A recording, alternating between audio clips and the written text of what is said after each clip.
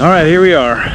We're at Sutton Park this morning, and real nice. I mean, just real nice, strong, cool breeze this morning.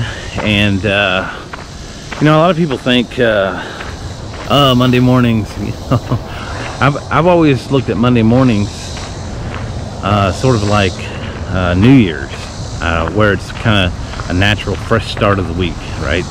Most people, you know, reset their internal clock Monday morning. Okay, boom, you know, another week goes by, and then the next Monday morning, and so forth. And you know, it's like a clean slate. So I got a clean slate.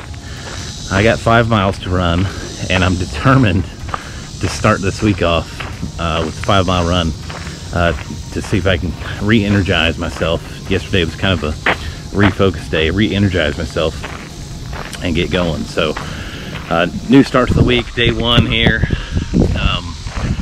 Got 5 miles to run, nice cool breeze, really no excuse. Legs should be fresh, and I'm gonna head this way, see if I can go around the lake, and then hook onto the road and go 2.5 out and 2.5 back, and then see what happens. So I better get to it. We'll see you guys after the run.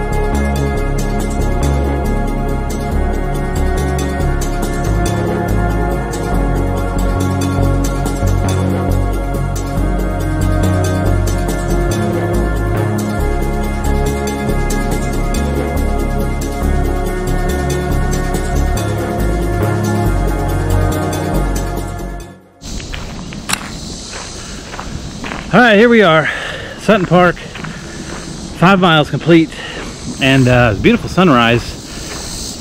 And I don't know if you can see behind me, probably not, but there's a bunch of cloud cover because little, you know, one of those little red cell things came through during the night, and anyway, there's a lot of cloud cover, and so the sun is just glistening on all the big fluffy clouds and staying behind them during my entire run, which was nice because there's a real strong, cool breeze, kind of mid 70s, and I think that's why I ran so strong for my 5 miles. So running in the mornings in this nice, cool weather is definitely the way to go.